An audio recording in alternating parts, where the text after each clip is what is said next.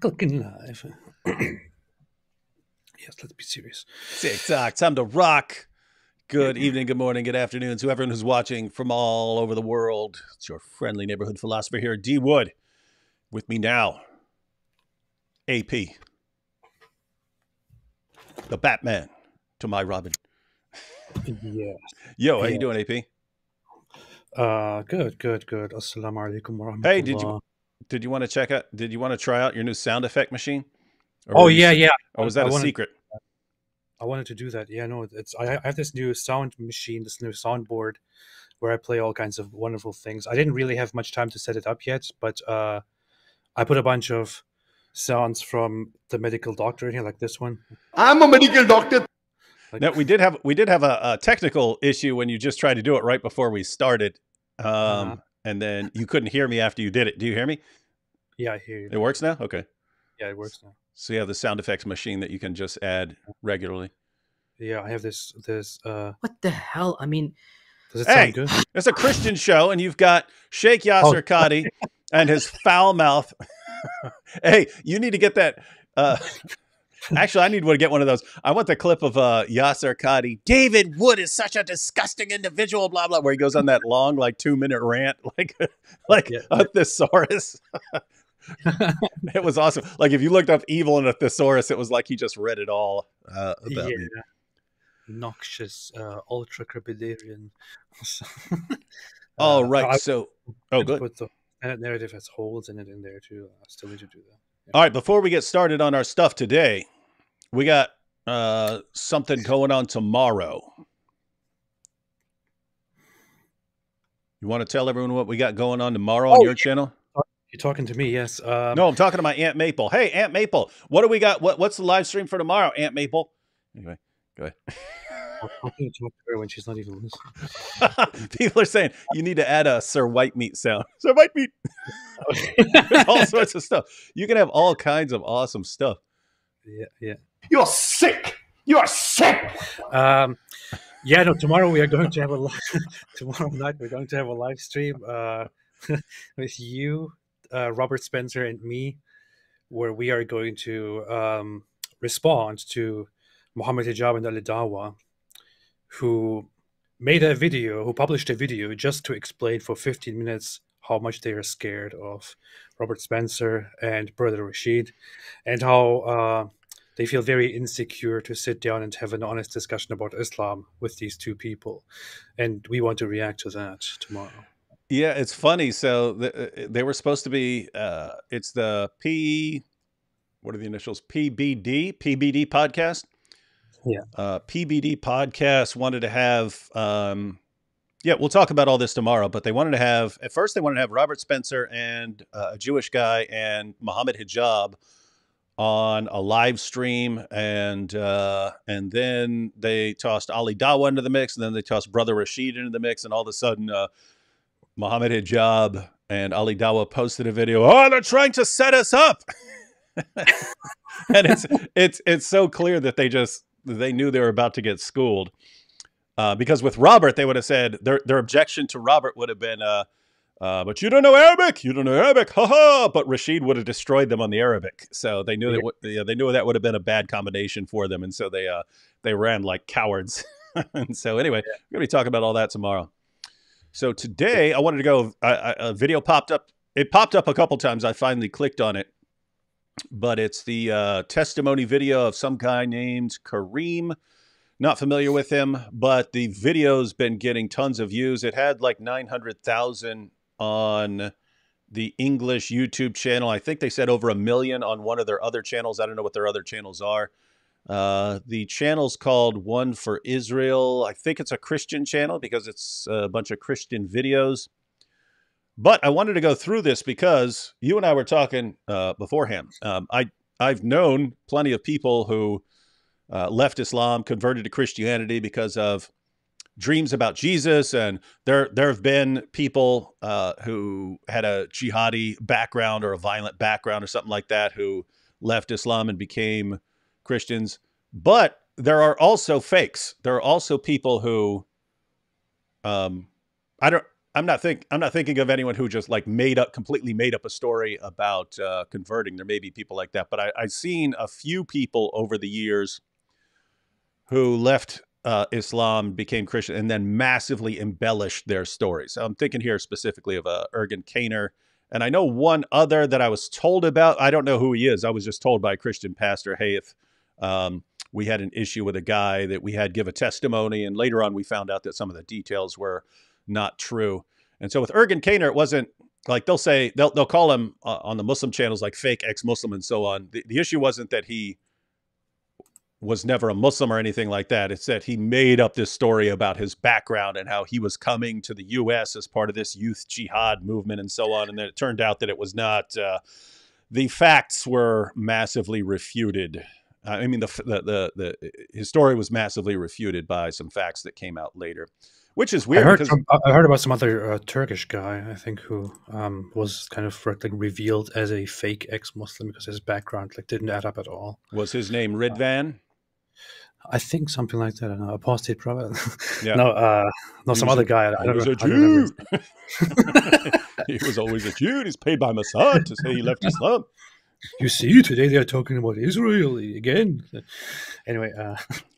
Yeah. So anyway, I started watching this. Video about Kareem, and it's interesting because again, everything he's saying, I can think of examples where those things happen. But at the same time, if you were to make up a story, this is the kind of story you'd make up. So we're going to go ahead and go through this, and if anyone knows any details and so on, because I basically don't want to share a bunch of stuff and pass a video around.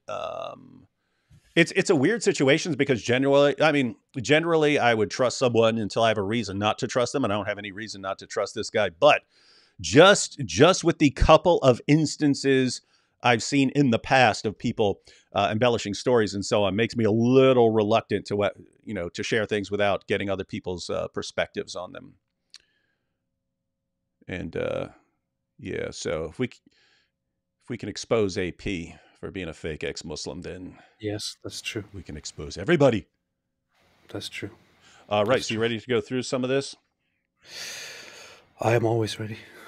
You should know this. All right, so let's get Kareem up here. When I was a kid, my mom used to pray for me and say, Kareem, may I see you a leader one day, coming with victory for Islam, or a leader who is coming back with death. They even got the Allahu Akbars. But you see what I mean? Like right off the bat, like if you were to make up a story about your violent past, how you're raised and so on, that's what you would do. And yet, I mean, I've actually seen videos of indoctrinating young people like that. And especially in certain areas where they're glad to raise kids specifically as jihadis and so on. So... Yeah, David Wright here immediately trying to discredit somebody's personal story. Like, no, I am supposed to be the only Christian who converted and who is legitimate. No, it's this weird situation where, like, just a couple of examples ever of someone giving a fake story, and now like the radar goes on as soon as anyone's telling a story. When again, I have no reason not to trust this guy or think that he's telling the truth. So I just want other people, other, especially if anyone actually like knows him or has heard about him before or something like that and has any background. Yeah. I saw some people in the comment section say that One for Israel is a Messianic Jewish channel. Oh yeah, that makes sense. That would make sense why they're called. Wait, what's this?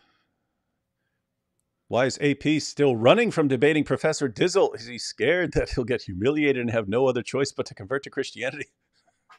No one's running. No one's running here. Yeah. You're finished already. Look at me. Look at me. You know you're done. Powerful.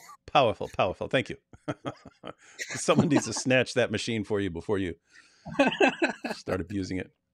This is too much fun. All right, here we go. Back to Kareem. In the Quran, we grow up with two things. First, you should give your life to God. Second, you should defeat Jews and Christians. I memorized the Quran. I memorized the Sunnah books. Listen to how many. I'm sorry, I'm going to have to stop him. I'm stopping him. Notice, if he's a Muslim and goes to the mosque and so on, they probably would have had him memorize stuff. And he talks about memorizing. But I'm like, okay, now I have something that we could test him on if I ever run into him. You say, hey, you said you memorized. He doesn't necessarily have to mean that he memorized the entire Quran. He could mean that he memorized parts of the Quran or something like that. But isn't that messed up? Like, again, like maybe 2 or 3 examples that I'm ever familiar with. And now I'm like suspicious. Like, Yeah, yeah. Or you could just do it like Alidawa does. He invites people on, and then he says, recite the shortest surah from the Quran. And then when the other person says, no, I'm not doing it, then he's like, you see, fake ex-Muslim, never practiced Islam, never knew anything. Yeah, when they'll introduce their converts from Christianity, this guy was a what do they call them? Yeah, he was a minister. He was a minister. And these guys have no idea about anything in the Bible. They have no clue. Anyway. Yeah. I did all of the responsibilities a Muslim should be doing every day. My daily life was always built and centralized around Islam. Hey, little side note. Do you know where's Fareed from? I've never been able to tell if Fareed actually has an accent or if he just speaks in a really condescending voice, but this guy kind of reminds me of the cadence of Fareed. Fareed is from Bahrain, I think, which is a very tiny country in the Arabian Peninsula. Does he have an accent, or is that just his condescending voice? He does have an accent. And I'm not sure how his English developed. If he lived somewhere else for a while, or whatever the background is. But he does live in Bahrain, and he is from there.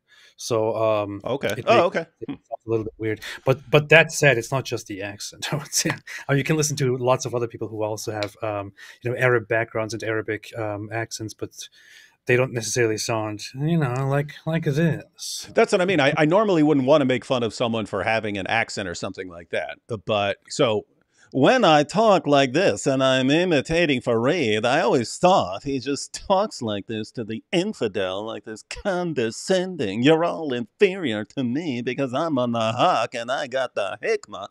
You know what I mean? He always, he's like, I know everything, and tells people they don't know anything at all. That's why I talk like this. To me, Fareed's accent sounds like a posh Scottish person. That's what I mean. Like, I can't figure out what it is. I can't figure out what that. Can you do a Scottish accent? Huh? Scottish? Yeah. If it's not, no, just like from Braveheart or something like that. And then there was Mike Myers on SNL. If it's not Scottish, it's crap. That sort of thing. Yeah. They may take our lives, but they'll never take our freedom. I'd have to practice. I haven't practiced the Scottish accent. I could get it. I could crush it though. All right, ready? There was a show with old people that I used to watch. I only watched a few episodes. It was very terrible. It was a Scottish show. That's the only thing I know. Beanie Baby here. This is before your time, but Steve Martin and Dan Aykroyd on SNL used to do these characters where we are two wild and crazy guys. That's right. It actually, they do. Fareed does kind of sound like that. Anyway. Yeah. Let's see. John H. here said, if the Jews can get fun actors as AP and the Dizzle, then I'm all in. Yeah, that's cool. Yeah. Fun actors as AP. Yeah. All right, here we go. Why you keep interrupting this guy? I don't know. I was dreaming of that day until I got this fantastic opportunity when the Americans attacked Iraq. 2002, 2003, this was a big fight. And I said to myself, this is the moment where I will give my life to God. I was dreaming with this phone call that would come to me and this man who will help me to let me go and fight the infidels. So he's apparently on some list of people that you would call to go do a terrorist attack. And he's saying he's waiting for the call. Does that sound right? I guess so. I don't know. Like. I don't exactly know, but I don't know. He does have kind of a strange vibe, or I don't know how else to put it, but very, very dramatic and especially with seemingly. all the background music blasting, Yeah. I don't know. like machine gun fire in the background and so on. Yeah. All right. And this call has come, and in that day, So the man told me, I'm sorry, Kareem, the operation has been cancelled. Bye. Yep. We actually had a recording of the phone dial tone there. This call, this very sad call, the worst news I have ever received in my life. I got frustrated. I was so much frustrated. I felt that I lost everything. I felt that I'm rejected by God himself. God has rejected me. In Islam, they believe that the people who give their life to God, the martyrdom, they are called by name by God himself. Hey, anyone, do you know, so is this guy in Israel or Palestine? What do you, any ideas? No idea. He says he's waiting for a call to do something. Wait, I don't know. I have no idea. Isn't it messed up? Like, like I'm sitting here thinking, okay, if someone were making up a story, they can make up a story like this. But again, at the same time, I know that there are people who are raised like this and that these things happen because I've seen these over and over again. So it's like, it kind of sounds like a caricature of a terrorist, but lots of the videos I've seen of the people who are raised as terrorists would sound like something, would sound exactly the same. I don't know. All right. It's very hard to make to say anything about this right now. I don't know. Hey, people have been talking about accents and so on in the chat, and they've been talking mostly about Scottish.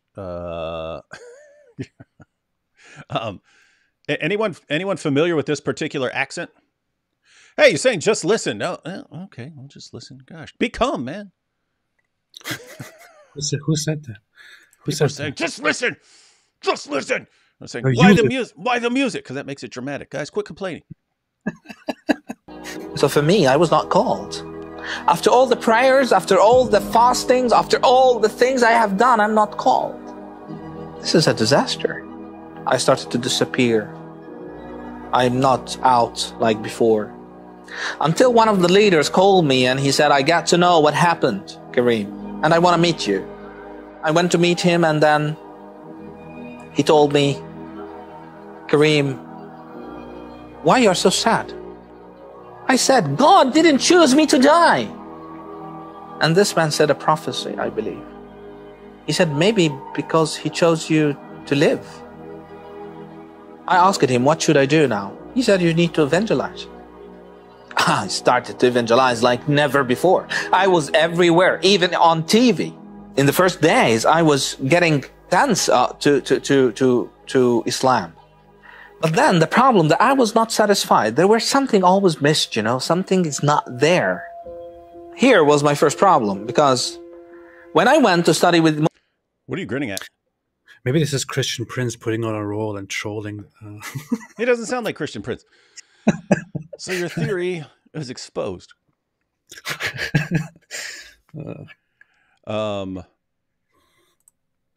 So He was on TV? That's the one thing that I don't know. That's interesting. who's on TV? Who is this? Didn't he say that he was on TV or something? Like even on TV? Isn't that what he just said? Did I What are just you talking mishear? This guy who's talking, didn't he just say he started evangelizing like nothing before, and he even went on TV or something Did like he? that? Hang on, let me back it up. Now we have to watch it again thanks to... Whoa, that's a good picture. I should have put that one on the thumbnail. Let's see. I asked him, what should I do now? He said, you need to evangelize. I started to evangelize like never before. I was everywhere. Hang on. Okay, so... Im says this, why do you doubt his sincerity? Again, just because I've told you this may not be completely rational, but just because a couple of other people in the past have embellished their stories, it causes me to nitpick little things. So like right there when he said the guy above him in whatever terrorist or jihadi cell that he's a part of, tells him the mission's been canceled, and he's upset because he wanted to die as a martyr. And then he says, why? He says, hey, why didn't God choose me? He said, maybe you got something else. You need to evangelize. So like my brain now picks out evangelize. Why would he say evangelize? That's a Christian word. Why wouldn't he say, why didn't he say go do dawah or something like that? Which, notice, that may have been the case. The guy may have said do dawah, and he might just be breaking it down for a Christian audience that won't know what dawah is or something like that. Anyway, that's the point. I'm not saying anything about this is fake. We're playing it so everyone can get their impressions. But again, I am interested specifically in anyone who might be familiar with this guy. But yes, I have no official reason to doubt anything this guy is saying. Brother, I have doubt. Yeah. Oh, and Morg here is saying, for people who are asking about the background music and so on, Morg here says the interviews on One for Israel are a bit dramatic. That's their vibe. So that might be kind of the culture of their channel with the background music and stuff. So no need to be suspicious about the background music. Yeah. All right, we ready? Yes. On TV, in the first days, I was getting tense to. I asked him, what should I do now? He said, you need to evangelize. You did say TV. I started to evangelize like never before. I was everywhere, even on TV. In the first days, I was getting tense to Islam. But then the problem that I was not satisfied. There was something always missed, You're right, AP. I was wrong. Something is not there. You see, always. And David, if you were wrong about that, what else would you be wrong about? Here was my first problem, because when I went to study with Muslim apologists, 80% of what they say is about Christians. Look how they wear, look, they are without hijab, look what they say. Only 20% about Christianity. And this 20% was not fair academically, because when you want to interpret one verse in the Quran, you need a lot to do. You need to read Asbab al-Nuzul, the reasons, you need to read the commentators, and you need to have basic knowledge of how to interpret. But when he was interpreting... See, that... No, now that just went in his favor. He said commentaries. I'm like, why didn't he say tafsir? But he said Asbab al-Nuzul, which would... Okay, all right. So, yeah.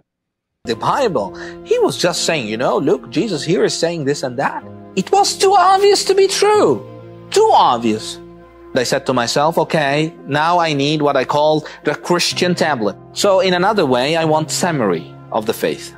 Like doctrines. Tell me the doctrines. We believe in 1, 2, 3, 4, so we know what is wrong with that, which is easy to do, and then we evangelize these Christians. We do da'wah to them. I tried. I searched around. It was very hard for me to come with something that I can understand. What'd you say? Why does he need that? The Quran already tells you what Christians believe in. The Quran says, and Allah will say to Jesus, did you tell to the people, take me and my mother as deities besides Allah? And Jesus will say, no, I would never do such a thing. So why would he need to go and ask Christians what they believe in? Just take what the Quran says. The Quran tells you. Look at this is messed up. As I said, I keep laughing at his accent now, and I never do that. He sounds sincere, but y'all got me too. That's what guys. Keep in mind, I've said this is a problem in my head since we started. Right? It's like because with the Ergun Caner story, that was when I was starting out. He was one of the popular ex-Muslims. In fact, he was one of the only ones back then. I'm talking before Nabil became a Christian. There were Ergun Caner talks and so on like that. And I remember sending one of them to Nabil saying, hey, check this out. This guy's an ex-Muslim and so on. And it's just like, now it's like, I got to check these guys out first. But again, no official reason not to trust anything this guy's saying. I just realized that you are talking about the Turkish guy. You're just saying his name in a very Anglicanized way. Anglicized. Whatever. Oh yeah, that's who you're talking about, Ergun. Yeah.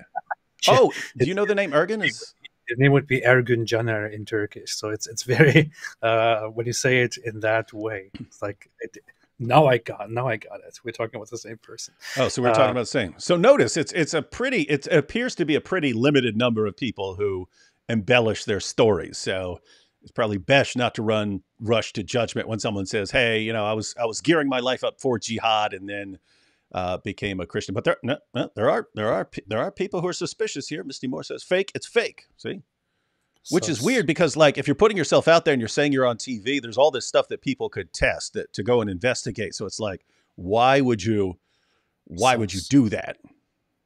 Like it actually made sense for Ergen. He started saying it's like it's the same as the Dawa guys. Back in the day, you could make stuff up. And before the age of mass social media, it wasn't very easy for people to fact check you and then expose you and so on. But that got easier, and then people eventually did expose him. But now, in the age of social media, why would you want to make up a story? That would be dangerous. Yeah. So it's very and grasp until I started to be frustrated. By the end of many weeks, I started to talk to God like, God, you don't want to help me here? I need help. Until one day, I was sitting on my computer and a dial-up advertising came up, and the time of dial-up before Wi-Fi came up. And it was written on it, do you love Allah? I clicked it. I thought it's a Muslim website because they write Allah, Allah is a Muslim word. But I found out that it's a Christian website. It speaks from Genesis till Jesus arrived to earth and resurrected, passing by the most central prophets in the Bible, like Noah, Abraham. This was amazing, to the extent that for the first time in my life, I looked and I said, maybe we are wrong? This is kind of impossible for a Salafi to say so, but maybe we are wrong. But who said that God exists? Oh, now he said he's a Salafi, so. Yeah. Did you catch that? He said it's difficult for a Salafi to say he's wrong. Okay. I don't want to say anything, but they usually happen to be the ones who are easily ready to go and fight and die. So. Yeah. Really? Yeah, much more easily, I would say.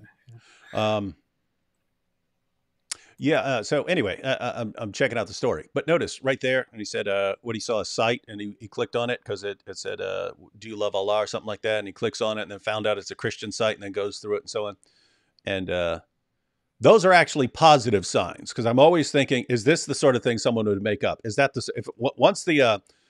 once the embellishment detector goes on, or can I trust this person goes on, it's okay. If he said that, is that the sort of thing someone would make up if they're making something up? Is this the sort of thing someone would make up if they're making things up? And some of it's difficult, because if you were making up a story about your radical transformation, you might make up a story about having a jihad background or something like that. But there are actual people with jihad backgrounds, so that could go either way. But then when he's saying, hey, I went to a website, notice it's not, it wasn't. So then I spent 10 years doing research and studying all the Muslim sources to look for problems. Then I studied all the great Christian scholars to see if the evidence supported Christianity. Sounds kind of authentic, saying, hey, I saw a website and I clicked on it and then that got me thinking, or something like that. So in other words, that's less dramatic. That's the drama's dialed down there. I would, to be honest, if I made up a fake story, I would make up a less suspicious fake story. Like I would say, I grew up in a Turkish Muslim family in Germany, lived in Germany for a while, then moved to Turkey. Then I just started practicing Islam. Became slowly religious, and after certain life events, I began questioning Islam after reading it like several times, and then I left. Then I moved to America. I would make up something less suspicious like that. Mm-hmm. Yeah, but yeah, yeah, and that's what's interesting. I mean, like with Ergen Kaner, it was basically, his dad was Muslim, his mom wasn't. He ended up living with his mom, and he still considered himself a Muslim. And then like in high school or something like that, one of his fellow students started inviting him to church, and he went there and he became a Christian. And that's the story. Guess what? That's fine. You don't need to. And then I was sent here as part of the youth jihad program, and you don't need to make stuff up, guys. Yeah, there are people who went through some crazy stuff, but that doesn't. Don't do it. Don't do it. Don't think you're glorifying God by making stuff up. Yeah. Yeah. Actually, we have some comments from people who are a little more familiar with him then, because that was the first time I saw him. We have here he's Egyptian. I think he learned English later in life, hence the accent. I don't have any problem with the accent. I was just wondering mainly where it's from. They're saying Egyptian. He has a testimony in Arabic, and it sounds more natural. He says he talked with Zachariah Boutros. I think his story is pretty amazing.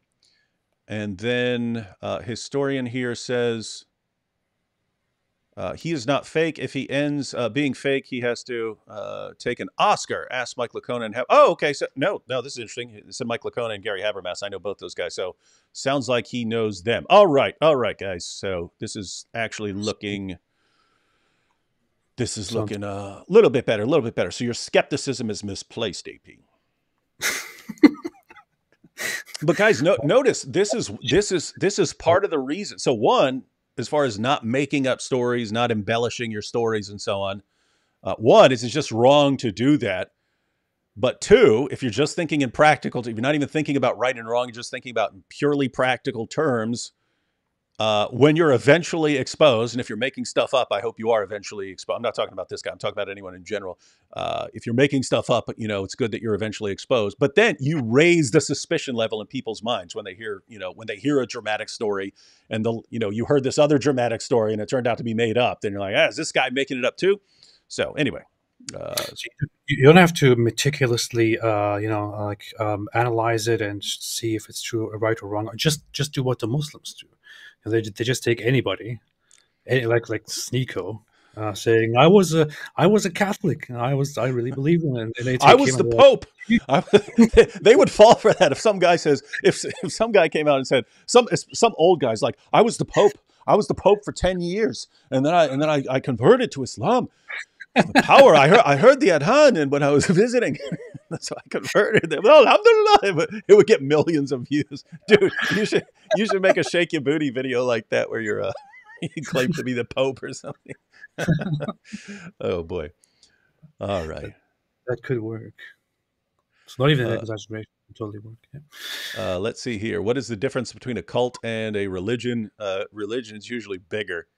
But a cult, I mean, you could have different definitions of cult, but a cult is normally a weird offshoot of something else, which is why some people say that Islam should be considered a cult of Christianity, because of what a cult does is it takes it claims to be in the same line with something else, but then starts denying or altering some of the fundamental core doctrines.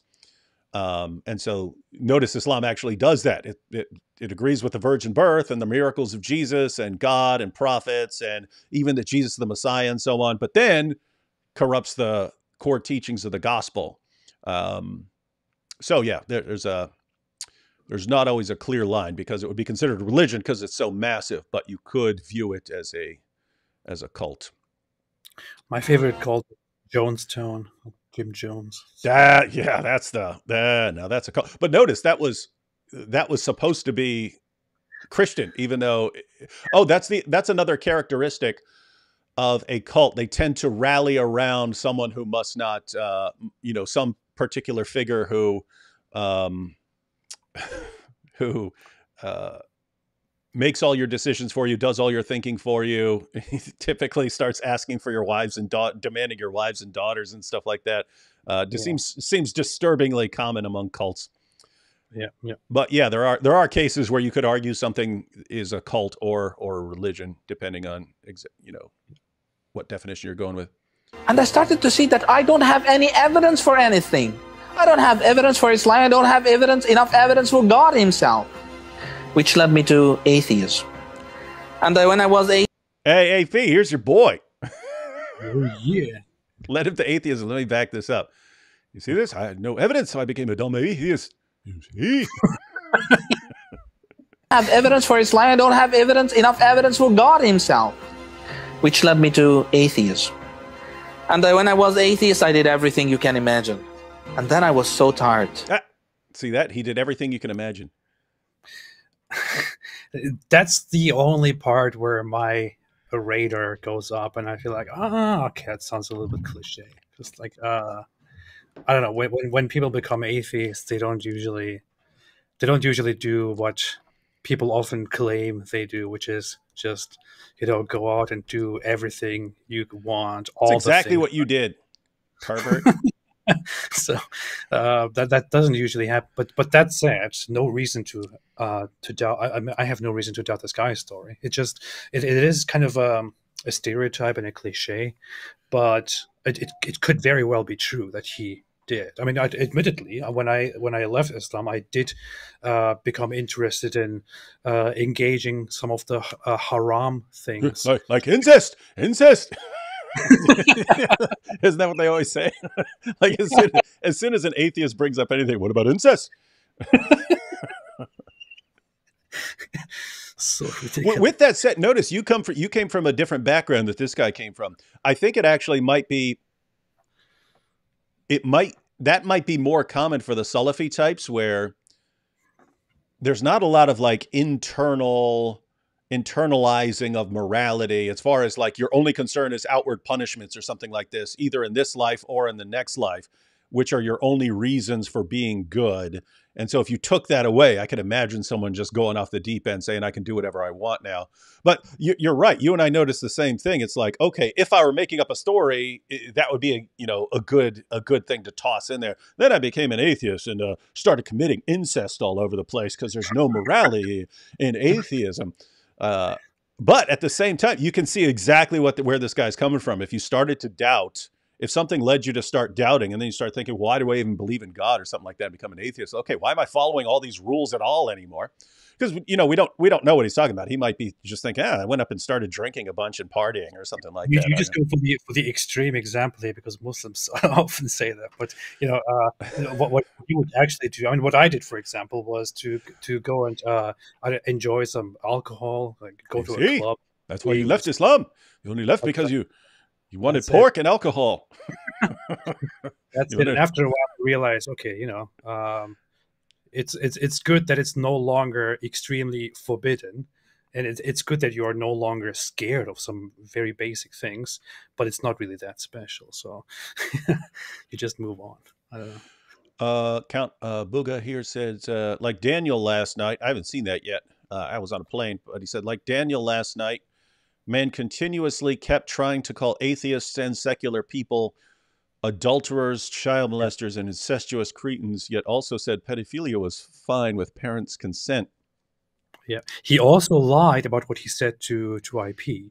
He Matt rightly made his notes and said, you are the one saying that a 4-year-old can be, that one can have sex with a 4-year-old girl. And he was like, no, I never said that. And Matt was like, wait a minute, you're lying right now. You did say that. He specifically asked you. We might need to do a live stream on that if someone else doesn't, because no, he totally like, hey, he said, if she starts showing signs of maturity or something like that, that's what he was saying. He denied it. He denied it again after Matt pushed him. So I'm definitely going to post something on that. And I'm also going. That was the main thing that Daniel had going for him, was he seemed to acknowledge a lot of what Islam teaches without trying to cover it up like most of the Dawah guys do. And now he's trying to cover up his own stuff. Not good. Dude. Not a good direction, Daniel. You're losing the one thing you had going for you. Don't be a dishonest, Daniel. Don't join those. Look at this. So wait, did he say this? Said, and he also said that Mike agrees with him on children having sex. I didn't see the thing, but I saw Inspiring Philosophy earlier posted a thing. I think he said Matt Dillahunty corrected him or something. Corrected Daniel on this or something like this. And yeah, he said Daniel claimed that IP actually agrees with him that 9-year-old. No, he does not. Can have sex, and Matt said that I know for a fact that is not true. That's definitely not true. You cannot find someone who's more against child sex than Inspiring Philosophy. The guy's either very incapable of understanding what his opponent says, or he just goes for the lies. And I don't know, which one do you think? Yeah. Oh, but I mean, this is bad. I mean, we've already noticed the problem. Like Daniel is very frequently honest about what Islam teaches and so on. And to his credit, he doesn't seem like hijab and Ali Dawah, they seem like they're doing it just for themselves. Like I don't. It doesn't even seem like at the end of the day their main concern is Islam. It seems like at the end of the day their concern is their own egos and stuff like this, and boosting themselves up in popularity and so on. Daniel does with Daniel. It seems like Islam is a form of social control for him. Like, what do I do about all this stuff that's going wild in society? Oh, Islam is the only thing that can save us, so I'm going to cling to Islam. But you know, he's typically been honest about, you know, hey, Islam allows wife beating and child marriage and you know, sex slaves and all this stuff. But he's been very sloppy when he says, "Oh, this is what this source says." It's normally a disaster. It's normally like, and Inspiring Philosophy found this out by going to actual studies that Daniel cites and finding out they don't say what he says they say. And then I saw it when he was just like, "Oh, did you know that in the Catholic Encyclopedia it says that Mary is 12?" I was like, wait, I've read the Catholic Encyclopedia article. They do not say that. They specifically say we don't know. So think red flags like that have gone up. But now, I don't know if he's using gaslighting as his method. I never said that. You did say we got it on video. Nope, never happened. Yeah, he used. They CGI'd that debate. That was CGI when I said that. He said because Mike did not agree, because Mike did not agree that the children that engage in, you know, activities should be locked up, should be imprisoned. Yeah. That means Mike agrees that that the children. Oh, okay. No, yeah, not what you're saying. Saying that you shouldn't be, you know, sentenced to death or even locked up or something for something does not mean you're saying that something is okay. In fact, I mean, Mike was perfectly clear on that. Mike's perfectly clear on his position. So yeah, that's just slimy, Dan. It seems like he might be a little hurt over the aftermath of the debate and wants to clean things up. But yeah, gaslighting ain't gonna work, Daniel. This is the issue. Daniel Kikichu has been exposed by fellow Muslims even, and by others, for blatantly, openly lying about what others have said and what he himself said. Mm-hmm. Like, I mean, to me, he said directly that Yahweh is a pagan god's name, which the people adopted from a pagan religion, and just later, during the same day, he made a follow-up post in which he claimed that he didn't say that, and he still clings to that whole narrative that he didn't say that he was misunderstood. He had a discussion with Jay Dyer, and Jay Dyer brought it up that he said that to me, and Daniel now denies that he ever said that. And when I ask him for clarification, he doesn't engage with it. So the guy is obviously a liar. And it's just strange. I don't know. He might have had a good start in terms of being honest about what Islam teaches, but he might have picked up on the fact over time, this is the problem in Dawah. We've said it before. You're manipulating your group, but your group conditions you in response of what you can get away with. And this is a problem in the Dawah community, that people like Ali Dawah just routinely make stuff up. I mean, Andrew Tate is the perfect example. He can completely contradict everything he's ever said and said, "I've never done or said any of that before," or something like that. And his fans will just go with whatever he said, even if it would literally take you 5 seconds to see how he's been refuted. It's just, you don't question him. Matter of fact, this actually fits in with like cult tactics. So the Dawah guys use cult tactics to condition their followers into never questioning or challenging any new thing they say, even if they're contradicting themselves, even if they're lying. And Daniel may be affected by his followers over time, realizing I can make stuff up all I want, and my fans are just going to side with me because that's what they do. Yeah. Tragic. Chris in Christ says his name is Kareem Al-Akweli, and he is a former Salafi advocate from Egypt. I did some digging. Oh, nice. Control Yourself says, without lies, Islam dies. It was actually funny, IP saying that recently. IP started using the slogan. Let's see. White Lily says, Muslims told me I left Islam and became a Christian so I can walk the streets drunk and sleep with when. Yeah, that is very typical. If you leave Islam, they can never seem to grant the idea that you leave Islam because you don't believe it, or you don't believe there's evidence for it. You believe that Muhammad's a false prophet, or you believe that something else is actually true. They can't grant that. So they have to attribute it to some ulterior motive. And it's built into Islam because Allah does this all the time. It's if you're not believing in Islam, it's because you have some ulterior motive, and not because you think Muhammad is obviously a false prophet or something like that. And so if you leave Islam, it's because you want to commit incest and be drunk and eat a ton of pork and sleep around, and that's you just you're not a fan of having any concept of morality, and that's why you leave Islam. And matter of fact, it was interesting because when Nabil left Islam, everyone was saying he was getting all these messages. One, you would see messages like, "No, you've always been a Christian. Your family's Christian. You're just lying to make this stuff up." It's like, okay, no, not if you know him. Or you're being paid. You're being paid to convert, and that's why you're doing it, and so on. And with his family knew none of that was true. They knew he wasn't going to convert for money or for anything else. So they had to, like, some of his family members, he told me, think that I'm like a champion brainwasher, and I spent years brainwashing him and stuff like that. Notice they could, which is hilarious because Nabil's one of the smartest people I've ever known. That's kind of a compliment. Yeah, it's like like they think I'm like this genius mastermind, which is partly correct, but it's not going to work on someone like Nabil. But it was just interesting, like that even his family couldn't say, look, you raised him to believe in Islam. You raised him to believe there's all this evidence. He eventually investigated it and thought the arguments were weak and bogus. And he thought the arguments for Christianity were better, especially when he starts having dreams and visions and so on like that. That sort of pushes him to take it even more seriously. But they can't grant that God was guiding him through dreams. They can't grant that the evidence pointed to something else. They can't grant that there are problems with the arguments for Islam. So it always has to be something else. It can't just be, no, you don't have good evidence that Muhammad was a prophet. You have good evidence that he's a false prophet. Yeah. Because what do you say when people have doubts? You say, Brother, I have doubts. oh wait, I didn't include that one. Yeah, I need to update that. Anyway, I'm gonna have to get one of those, and then I'll put different ones on there, and we can just be firing off at all times. Mallow here said I noticed that too. Daniel is honest like Lippum, but still a liar and weird persona.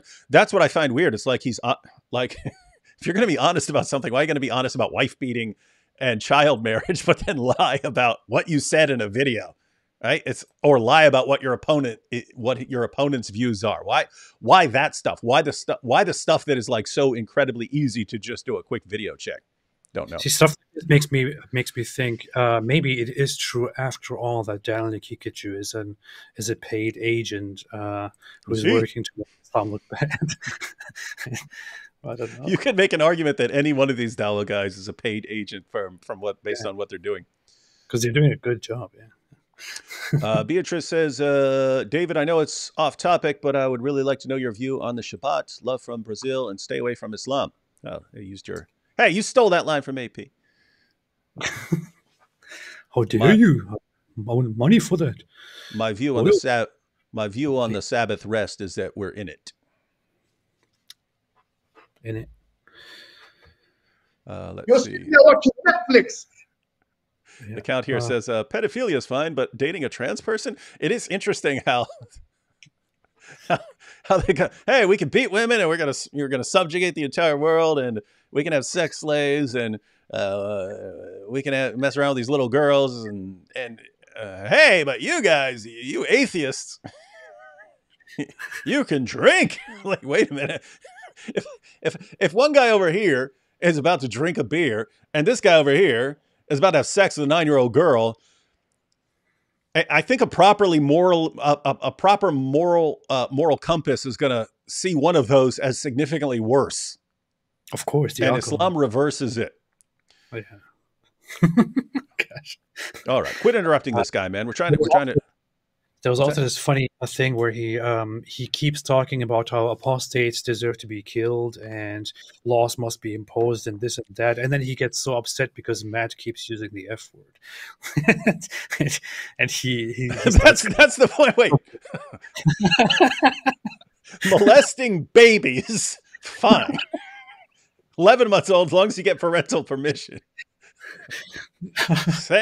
Dropping an F-bomb.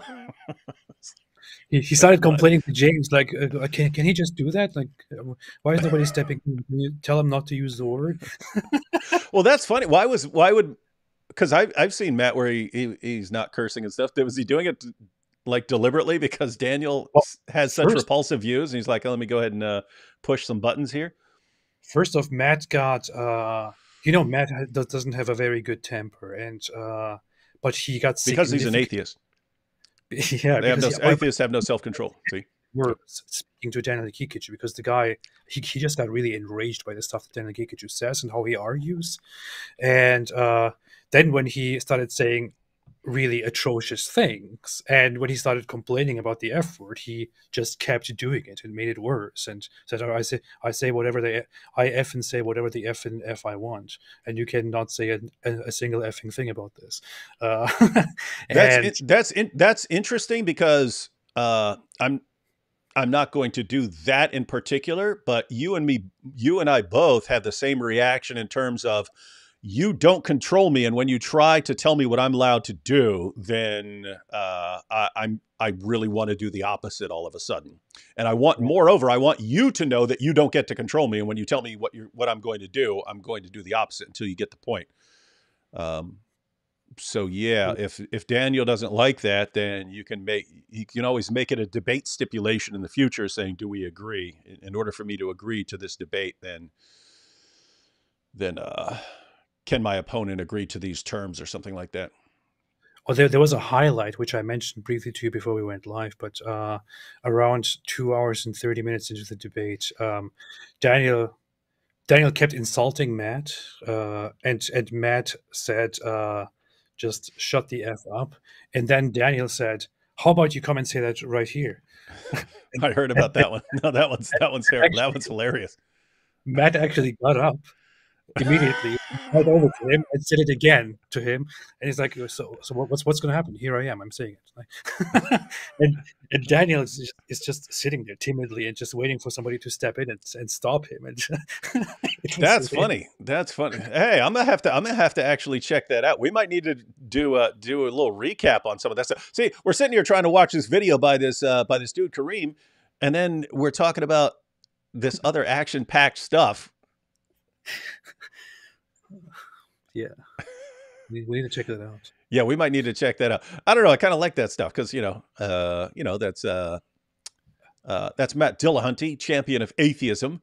But I have to admire the method there of, hey, I'm dealing with a guy with some really, really messed up views that can affect a lot of people, and he thinks he can control me. What? I get that. I totally get that. Yeah. This is from Sheikh Boyardee. It says, as a psychopath, I should be a Muslim. I would have great company with Mo. I met Sheikh Boyardee out in California. Yeah, he walked up and he said, greetings from a fellow psychopath. That's always the best way to start a conversation. I have often thought about that because people have asked me, hey, what if you had converted to Islam instead of Christianity in prison? I think I would have had a pretty different life from that point on. Yeah. But I don't think Muhammad was a psychopath because he cried too much. No, he was an emotional person. I think he was mentally ill on a different level. He was he had some other problems. He had some psychotic issues, I would say. And we've talked about in the past, something called it's not considered a mental disorder anymore. Muhammad definitely had some mental disorders, but there's what's called a dissocial psychopath, which used to be in the DSM, but isn't anymore because it's not an actual mental disorder. That's where you start adopting the behaviors of a psychopath so that you appear in certain ways as a psychopath. Like people have pointed out, hey, look at all this stuff Daniel talks about with killing and beheading people and all this stuff. And is he a psychopath? No, it seems like he's just adapted those views. But anyway, the classic examples like someone, joining the mafia or joining a gang or something like that, where they're not a psychopath. They weren't born a psychopath, but because those behaviors are adaptive, killing and so on, or whatever you need to do, that you start becoming more and more like someone who appears to be a psychopath and so on. So I think Muhammad is like that, just by thinking that he's getting revelation saying he can go around slaughtering people all the time, and then his followers just continuing to agree with whatever he said. Yeah, some of the stuff he did looks and would make you think that if you didn't know anything else about him, you didn't know about the times he cries and how emotional he was and so on, you just saw certain things he was doing. Hey, this guy's a psychopath. This man has real problems. Yeah. I gotta smash that device when I see it, man. All right. All right, we've been chatting for like 20 some minutes. All right, let's go. Because I started to feel that atheism is not an alternative. That's and true. inside me, I feel that there is. You hear that? Why did I stop it? Let me go back. Pausing. He's just, I like it that he's wrecking atheism, talking about how repulsive you guys are. Who said that God exists? Here we go. And I started to see that I don't have any evidence for anything. I don't have evidence for Islam. I don't have enough evidence for God himself. Which led me to atheism. And when I was atheist, I did everything you can imagine. That's what atheists And then do. I was so tired because I started to feel that atheism is not an alternative. That's true. And inside me, I feel that there is a God. And I deal with myself as if there is a God that I talk to inside me. Until one day, I was fed up. I came back home, many problems, many things that I cannot bear myself. And I looked at the sky and I said, you know what? You are too big for me. I cannot find you. Please do something. I'm too small for you. Just do something and find me. It's not hard for you if you are there. This I've actually heard multiple times from people that I knew weren't lying. So like Nabil eventually got to a point where he's like, God, can you just give me a sign? I do not know. I mean, Islam makes sense to me, but I don't know if that's because of the way I'm raised. It looks like Christians actually have reasons for things. That can you just show me something here so I'm not left in this, not knowing what to do here. But then we were talking about, you talked to him on the phone for a minute. I don't know if he wants to be public or something, but we were just when I was in California, I put you on the phone for a minute with a guy. He was a Muslim who became an atheist, but he said that when things would go bad in life, then he would start wondering if Allah's punishing him. So even though he doesn't believe in God anymore, he's kind of raised to believe that Allah punishes you for disobedience. And then so, hey, when something bad happens, there's this confirmation of that. But notice you can raise someone to believe things, and then you can reject them, but they still had an impact on you. Like even if you reject Islam, it still has had an impact on you. And later in life, you kind of, I don't know, is this Allah? Am I being punished here, and so on? So this guy's saying he was raised as a Muslim, started doubting it, became an atheist, then started thinking, well, no, I still believe. I mean, I still believe in God. I still believe in God. I still feel like there's a God. And then so kind of crying out like, hey, can you do something here? Can you show me?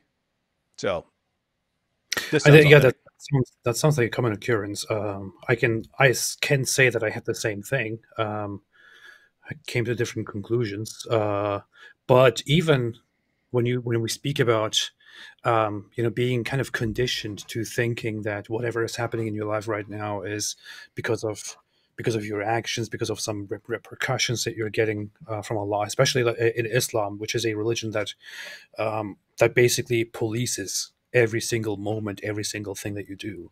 It's really hard to get over that. And for me, I can say honestly today that even until a few years ago, when I was making videos, I would still in private, in times of hardship, like have doubts and feel like, is this a punishment? Is this something that is this the divine getting back at me or something like that? It's just very hard to get over that. And I would ask it, then it takes a lot of time to get over that. So yeah, no, this all of this is kind of a common occurrence.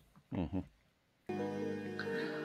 On this night, I slept, and in my dream. Okay, so this is where I remember I wasn't watching it very closely yesterday, but it looks like he's going into a dream. So this happened after he asked God. This is this is very similar to what Nabil said, where he asked God for a sign because he didn't know, and then he asked for a sign. Then he saw a vision of crosses and so on, and then asked God for a dream, and then had a dream. So yeah, let me back this up just a little bit. So since I interrupted him, he slept, and people usually do that. So that sounds authentic. Someday and find me. It's not hard for you if you are there. On this night, I slept. And in my dreams, I saw that I'm running in a very long road. A lot of tree branches full of thorns chasing me, want to kill me. And at the end of the road, there were a man that I do not recognize. And I shouted, please help me, do something. He just extended his hand, put his hand on my shoulder and brought me before him. And once he looked at me, I found out that this is Jesus Christ. And he looked deep in my eyes and he said, it's your time to follow me. I woke up on my dreams and I said to myself, okay, this is hallucinations, you know? This is also similar to Nabil. He saw a vision of crosses, and then saw, I mean, how do I know I'm not just, how do I know that's not a hallucination or something like that? So that's why he asked for a dream. Hallucinations. I think that it's not true. Why Jesus come to me, you know? But in the next night, I got the same dream, the same details. I looked up to the sky, to the heavens once I woke up, and I said, you know what? This is not a joke here. I challenge you. If you can come to me one more time with the same details. Otherwise, I will not think of you again. This too. This like Nabil has the vision, and then he asks for a dream, and then he has the dream, and then he says, how about 3 dreams? So there's also this element of, it's not quite enough. Can you do something more here? And it's interesting. So it's interesting. People in the chat are having different views. So Jesus Bot here says, Kareem sounds sincere here. And then Alex says, meh, I don't believe him. Alex says, Christians want to believe him. Hey, Alex, I don't know if you've been paying attention. I'm the one who said, yeah, there are people who make things up. So why don't we take a closer look at him? And we've pointed out repeatedly, hey, this sounds like something that someone could make up if you were making up a story. But there are people who have those experiences. And so there are people who have been through that stuff. And we've pointed out where this sounds authentic here. And it's been pointed out some people who did a little background on him. And he's apparently known by Gary Habermas and Mike Licona and Zachariah Boutros and so on. So, yeah. But at the same time, I get looking at this saying, I don't know this guy. He could have made this up. So that's true. I thought that he would never come. But he came. And this time he looked deep in my eyes and he said, didn't I tell you? Didn't I tell you? It's your time to follow me. I woke up while I cannot believe that this is true. I cannot believe that God is so loving. God is so amazing. God is so open. He didn't care that I'm challenging him. He was not feeling attacked. He was not feeling insulted. He was feeling that I love this guy and I want him. So he just came to me.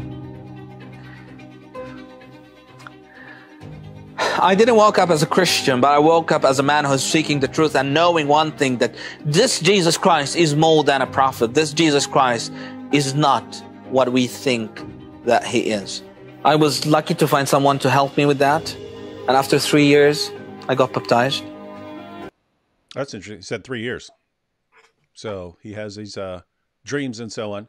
Says he didn't wake up as a Christian, but he was on the path. And he said 3 years later, baptized. In the name of Father. What are you grinning at before I harshly rebuke you. We're listening to a story here. And you're like, oh, I just thought of something funny. What?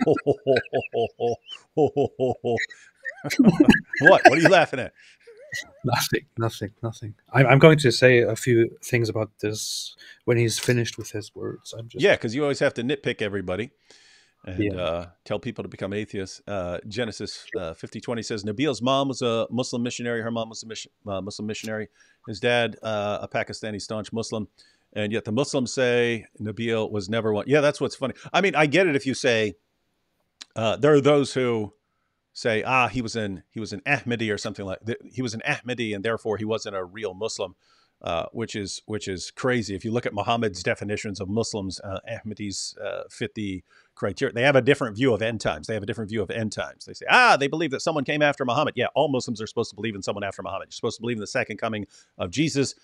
Ahmadis have an admittedly weird view that this already happened, that Jesus, the second coming of Jesus was this guy, Mirza Ghulam Ahmed, and so on. And if you want to say having a weird view of end times means that you're not a Muslim in spite of everything else you're doing, they believe in the 5 pillars and the 6 articles and so on. If you say that means you're not a Muslim, I don't think I've ever met a Muslim, because I can't think of any Muslim I've ever met where I can't point to something in your sources where you're getting it wrong according to your sources. I don't even think it's possible to be in line with all your sources, because the sources contradict each other on so many things. So you can point to anyone from any group and say you're getting this wrong. But there are people who think that the entire story is made up, that Nabil was always a Christian or something like this, and he just made up the story. And yeah, that's the problem with being suspicious about this story is this guy tried to convert me to Islam for 4 years straight. And guess what? He was not. There were times when we discussed Mirza Ghulam Ahmed and so on, but he was pretty much always going after the Quran and scientific miracles and perfect preservation of the Quran and Muhammad's the greatest man ever. So it's what I heard for 4 years from Nabil was exactly what I hear from Dawa guys. So the idea, nope, it's all made up, kind of weird. Yeah. Now we got to go ahead and finish this clip because AP wants to make fun of things. Yeah. Son, Holy Spirit. And the thing is, right, let's see. What we think that he is. I was lucky to find someone to help me with that. And after 3 years, I got baptized in the name of Father, Son, Holy Spirit. And the thing is, since I was baptized, everything started to change. Every look started to change. I started to see people differently. For the first time of my life, I started to learn that I can love others unconditionally. We traveled somewhere in another... That I can verify that point. We had totally different backgrounds, but as a Salafi who wants to subjugate other people and then becoming a Christian where everyone's created in the image of God and you're commanded to love everyone, that changes your view. But I've experienced that. It wasn't a Salafi background, but it was like I viewed people as like these disgusting, stupid blobs of cells who think they're important when they're this like cosmic joke. And then, yes, that changed when I became a Christian. So here I can actually see something similar. So I viewed people the way all atheists view people. For the first time of my life, I started to learn that I can love others unconditionally. We traveled somewhere in another country due to the persecution we had, and it was not easy for us. But what happened abroad was so unique. I got invitation from one of the associations that work in the synagogue. I accepted the invitation and I went for the first time in one of the halls of the synagogue. This is interesting. Went to a synagogue. So is he talking like a messianic? I guess so. That's interesting. It's interesting that he's Egyptian, left the country, and went to a messianic. Let me rewind this again, because I don't know what he means by. Does anyone else know? Like I know that this is one for Israel, so this is messianic. But is he talking about a messianic synagogue here? I accepted the invitation, and I went for the first time in one of the halls of the synagogue. I was invited to be a keynote speaker in one of the events to speak about my testimony and what happened with me. So I said to them, for the first time, I can tell you, God healed me, and I can say that I love you. I love you. God is love, and He poured His love in our hearts. He poured His love in our hearts, and this is what we learned. Amen. Yeah, so I guess he's talking about going to Messianic Jews and going to a Messianic synagogue and learning. That's interesting. Like I'm wondering like why he went there, but that may have been like the tie-in specifically because again, if it's a Messianic channel, then he probably spoke at a bunch of places and spoke at churches and so on. They probably emphasized that for their channel, like how he got in touch with Messianic Jews. Anyway, what were you cracking up laughing about and destroying everyone's concentration, other than for the purpose of distracting everyone from this testimony? I was saying I'm doubting his background as a Muslim because he doesn't have that thing on his forehead that Salafi Muslims very often have, because they rub their foreheads on the floor when they pray to make everyone know that they pray a lot. No, just kidding. Just kidding. Hey, do you put one of those on there for your shake your booty? Oh wait, no, I mean. Oh yeah, you should put like the biggest one ever. You should do an entire video, be like a TikTok video, just you. I was asking IP. Me and IP went through a video, and this guy's just doing that. And I was like, "What the heck is he doing here the entire time?" And yeah, IP was like, "No, that's a TikTok thing. You keep pointing to things and so on." So yeah, you can just make a video. Do makeup routine videos where I just put this giant thing on my forehead to make everyone think I pray a lot. But no, so I don't know, when we talk about this guy's testimony, so I can still stick to what I said at the beginning, I guess.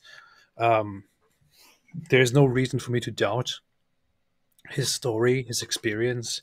No reason for me to doubt. Somebody said the bruise. Yes, I mean the bruise. The bruise on the forehead.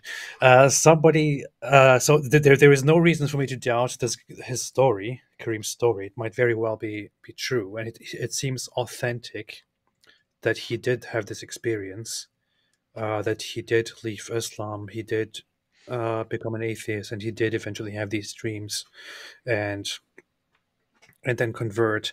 The issue with dreams is that it's obviously a personal experience. It's anecdotal. Nobody can possibly fact check or verify it. The same thing with occurrences when something only appears to you. I mean, even if you said something came from the sky and appeared to me, like nobody else can verify that. It's just your personal experience. Hey, pause that real quick before you continue, because I'm going to forget.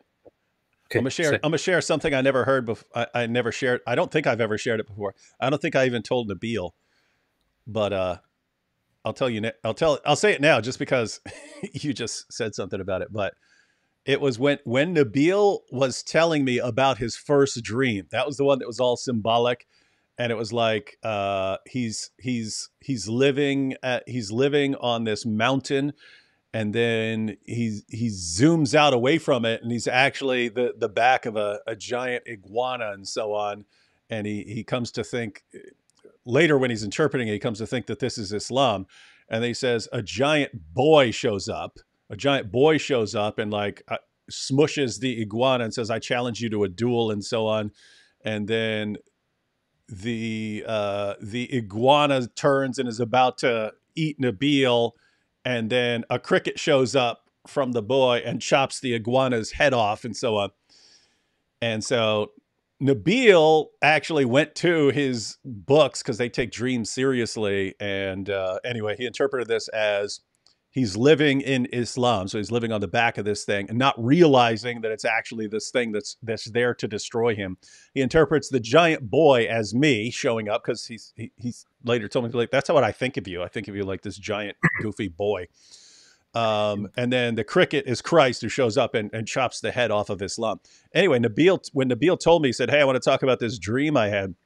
I don't remember where we were, but it had outside seating and it was cold. And yet we're sitting out there in our jackets at the outside seating on like these metal picnic tables and so on. He tells me, he wants to tell me this dream. And but it was much longer when Nabil's telling it because he's going into all these details. And all I'm thinking is, I don't know where he's going with this. He didn't tell me he's like interpreting this as like Christianity, Islam.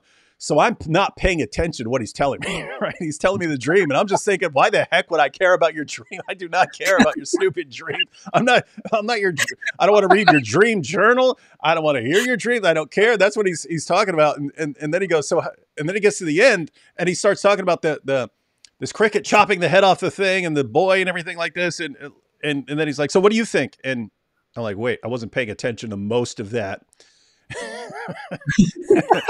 And so I had to like start asking him for clarification. So when you say the boy, what did you say about the boy? Like, because I wasn't paying attention. And then I find out he's like interpreting this as like the answer to a prayer where he's asking God to give him a dream and so on. And I'm like, uh-oh, I didn't pay attention to most of that. Anyway, I never told him that I wasn't paying attention. Like, that's why I had to keep asking him questions about what he said. But yeah. So anyway, but notice that that's like what you're saying. And in fact, even after he told me that he's interpreting this as he's part of Islam, but he finds out it's actually a monster that's there to destroy him. And Christ chops the head off of the monster. Even after he told me that, I was like, I'm thinking in my head, I don't care what you dream. That could be anything. Like if you told me you'd had a dream telling you to convert to Buddhism or something like that, it's like, I don't take dreams all that seriously. The second one is something where there's some degree of outward confirmation because he dreamed that he was in. Break that thing, AP. Break that thing. So it's going to cause trouble for all future generations. You mentioned crickets. That's not my fault. But his second dream, where he actually dreams himself in a parable, he's like, "How do you interpret this dream?" And I was like, "That's a parable in the Bible that you just dreamt." And he's like, "You've never read that before," and so on. So that's where that got my attention because now there's something that ties it to the rest of the world. But you're right. Especially someone who's studying like Christianity and Islam or thinking about them has a dream. It's like, the dream is telling me this. It's like, I mean, I had all kinds of dreams where I'm like killing zombies and stuff. I don't think it's like telling me to kill zombies, like something like that. But culturally, there are people who take that way seriously. And Nabil asked me this, the role of dreams in Christianity. And so, okay, you do have people in the Bible being guided by dreams and having dreams and visions telling them what to do and stuff. So I'm just telling you personally, if it's just a random dream, whatever it's telling you to do, I wouldn't take this necessarily as evidence for something until there's some sort of confirmation of it. But yeah, that is it is biblical, dreams and visions and so on, telling people what to do. So I wouldn't discount that.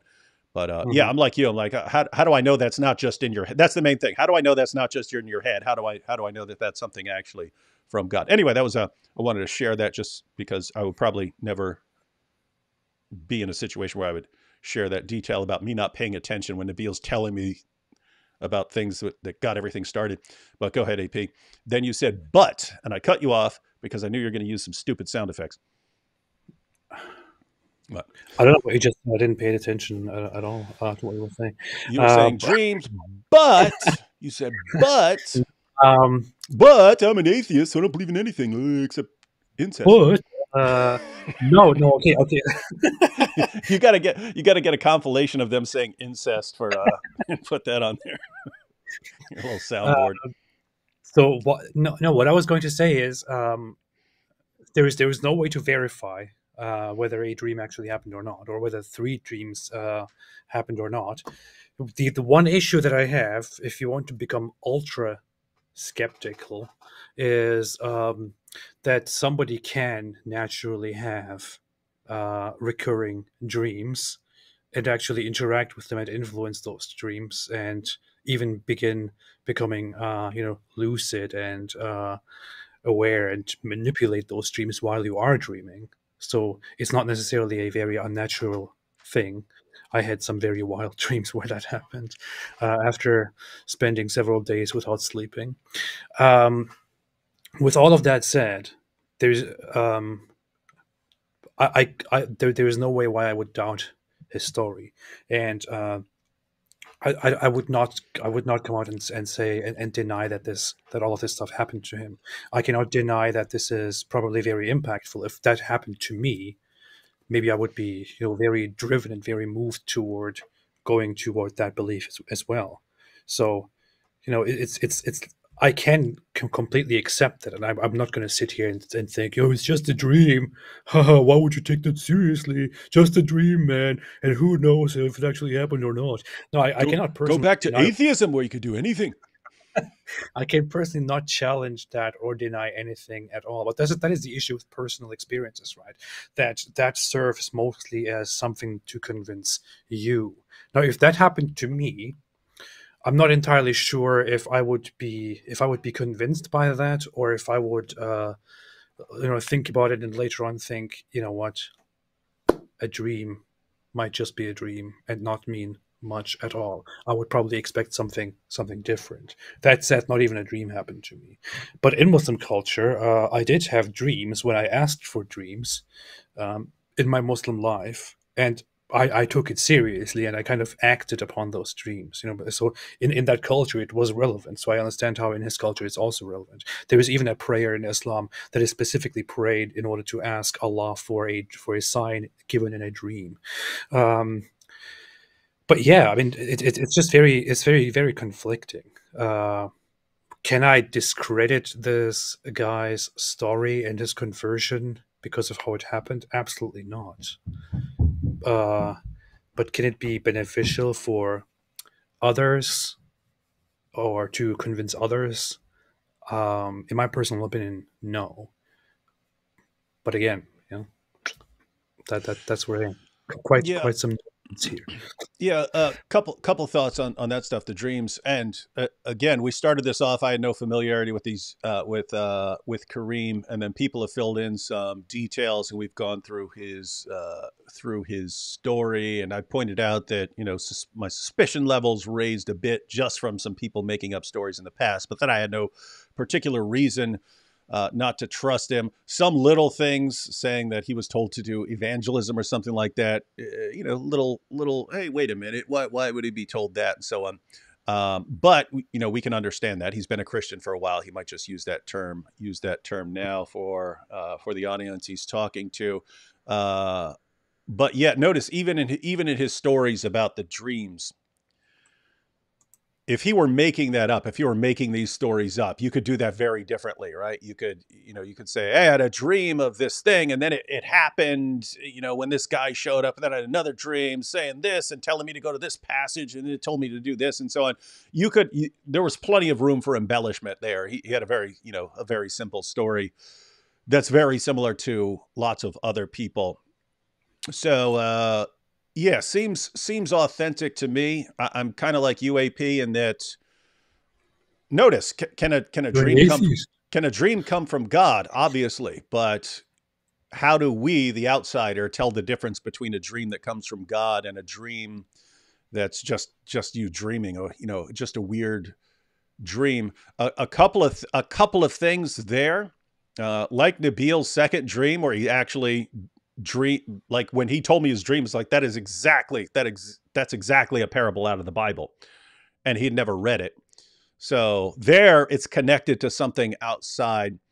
And I've heard from other people where, like a missionary shows up to a town, and a Muslim comes up to him and said, "Hey, I had a dream about you. I've never seen you before. I had a dream that you came to my village, and here you are. You just showed up. What's going on here?" So there, notice that's actually connected to something outside or verifiable. You can, I think, because there are so many stories like this where people in Muslim countries have some sort of vision of Jesus.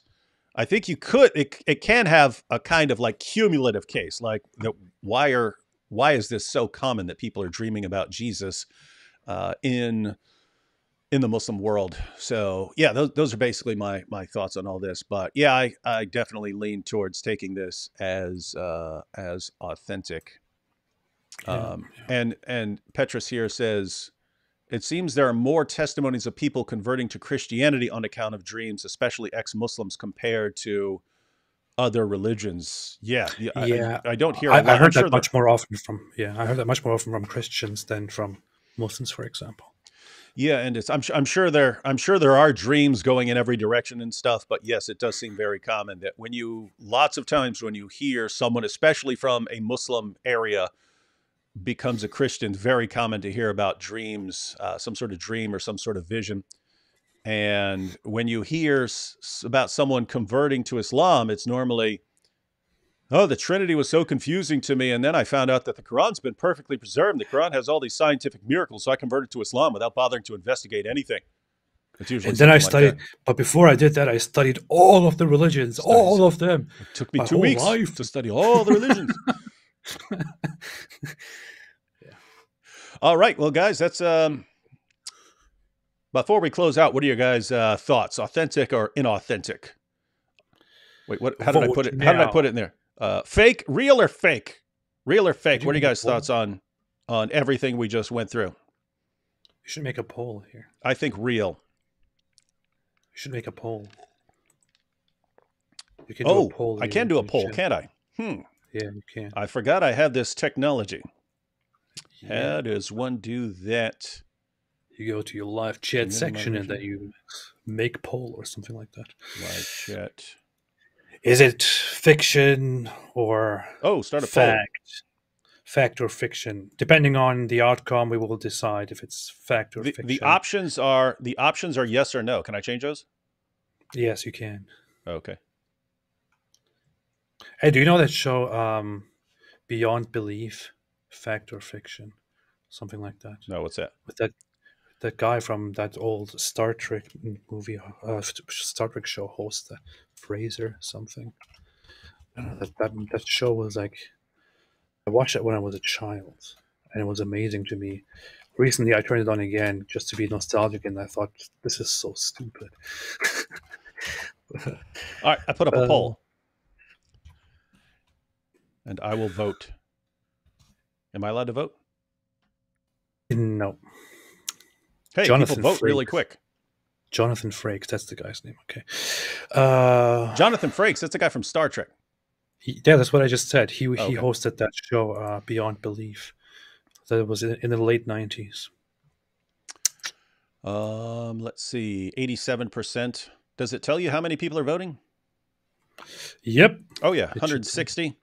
All right, we'll let this run for a few seconds just to get everyone. It's funny because the percentage of people who are saying real or fake is roughly like corresponds roughly to my confidence level. Like if you're like, so I lean towards real. Sounds real to me. So you can't be suspicious. But I'm thinking like, David, how confident are you? I don't know, 85, 90% sounds real, but that's what the percentage is actually like. So that's funny. Here's the issue. I vote real, but because I believe that everything happened as the guy says. You know, like I think it's quite likely. I don't doubt his story.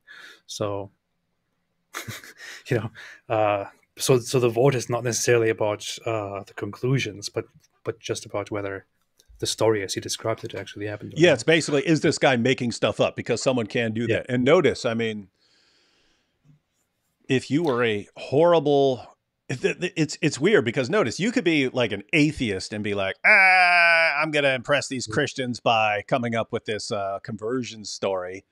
But, you know, you could also be a Christian and think, hey, I could really impress a lot of people if I spiced up my story a little bit. I don't want to tell them some boring story about how I became a Christian. I could come up with this awesome story. So the point is, there are people who would make things up. And so when someone says, hey, this happened, then you might want to take a little bit of a look at it before spreading it around. But that's the thing. Based on everything we've heard from everyone who based on everything we've heard from people who are familiar with him and so on, and who he's been in contact with, sounds legit. And if it's not, may he eventually be exposed. Final polling results here. After 2 minutes, 268 votes, 86% say it's real. Who are we to argue with the majority? Yeah. All right, I think we're all done. AP, for anyone who came in late, why don't you tell them what we got going on tomorrow one more time real quick? Oh yeah, tomorrow we are going to go live on my channel with I forgot his name, with Robert Spencer. You forgot Robert Spencer's name? Yeah, I forgot who I'm thinking of. So Robert Spencer, David, and I will go live tomorrow on my channel, where we will sit down and respond to Ali Dawa and Mohammed Hijab, since they sat down recently and recorded a 15-minute video in which they explain how much they are scared of Robert Spencer and Brother Rashid. And what a bunch of cowards, right? These are two of the biggest. These are two of the. I mean, Rashid is much bigger for the Arabic speaking world. But Robert Spencer, I mean, this guy's one of the original gangsters. He's one of the guys who started blasting away on what Islam teaches about jihad. So before anyone ever heard of me, they heard of Robert Spencer. And so Mohammed Hijab and Ali Dawa had a chance, sit down. Robert Spencer, and in one sense, Hijab and Ali Dawa had an advantage because, like, Hijab and Ali Dawa have been working together for years. You develop a kind of chemistry, you bounce off each other and so on. Robert and Brother Rashid come from completely different worlds. Like one deals with Arabs and the other deals with English speakers and so on. And so they wouldn't have that same chemistry. So the fact that these guys just completely ran like cowards, we want nothing to do with that. We want something else. That's I mean, you had an opportunity to expose Robert Spencer and Brother Rashid, and you ran like cowards. My goodness. And not only did they basically admit that they are cowards, they also, while doing this, accused the host, Patrick Bet David, who invited them, of basically setting them up and, being an Islamophobic guy who just, sets up everything to make Islam look bad. Like the guy is not even, he probably doesn't have an agenda. He's just there to actually, make a program and host a conversation. And they just right out just accused him of being in on this plot. It's so yeah, they made it look like it's this massive plot. This guy's trying to get some people on there to have an interesting popular discussion. And so it's like, oh, here are the super popular Dawa guys. Let's get Rashid, who's popular with the Arab speaking Christians, and Robert Spencer. And let's have a nice discussion. That'll be popular. And then they ran. My goodness. Don here says something to be weary of, especially if you believe in the supernatural, is that the demonic can also influence dreams. Not to say Kareem's dream is demonically inspired, but it's something to be aware of. That's a side point. So if you're a naturalist and you don't believe in demons, then you're going to interpret all this as, psychological. But yes, it's one additional point that if someone were to have a dream saying, hey, do this, if you believe in a supernatural realm, you could think that, hey, I had a dream telling me to do something, but I don't necessarily believe it was God. I believe it's something like, notice if you had a dream telling you to molest a little kid or something like that, or if you had a dream saying, hey, even if the kid is 11 months old, as long as you get parental consent, you're fine. Like I would not wake up and say, oh, that's a good idea to do. Let me go do that. I would be like, I need to go to an exorcist to get that demon out of me. But remember, Muhammad said that the devil can pose as anyone in your dreams, but not as me. So when you see me, Muhammad, then it's definitely authentic. So if you see Muhammad doing some weird, messed up things in your dreams, like, I don't know, then it is definitely him. Yeah, that's good. That's good to know. So if I see a super pasty white dude in my dream walking around with a little girl and covered in semen, I'd be like, there's Muhammad. Hey, I should prank Robert Spencer tomorrow, and I just want to say this right now to everyone, but not say it to him. He doesn't watch any of this anyway. But I should introduce him. I should introduce him as Richard Spencer. Oh, that's messed up. Yeah, you should do that. That'll be funny. Yeah, do that. No one tell him. None of you blabbermouths go tell Robert what what AP is going to do. For those of you who don't know, there's a white nationalist named Richard Spencer, right? And people sometimes confuse them. They hear Robert Spencer and Richard Spencer and think it's talking about the same person. Both their names start with R. What's the difference? So yeah. All right. So everyone, be sure to tune in tomorrow, AP's channel, where we're going to show the heroes of Dawa running from an opportunity to completely expose the people that they say they want to expose. And yet, when you're finished, look at me. Look at me. You know you're done. Look at me. And final count here: 85% say they think the story is real. Yep, I leaned in that direction, and it sounds like AP does as well, except AP is limited by his dumb worldview.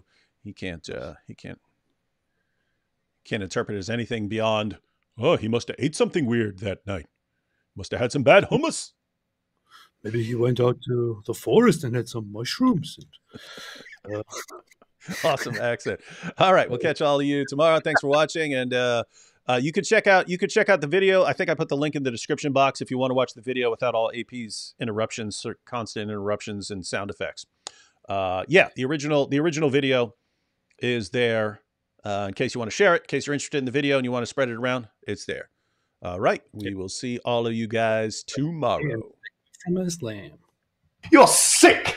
You are sick. That's how you finish with "you're sick"?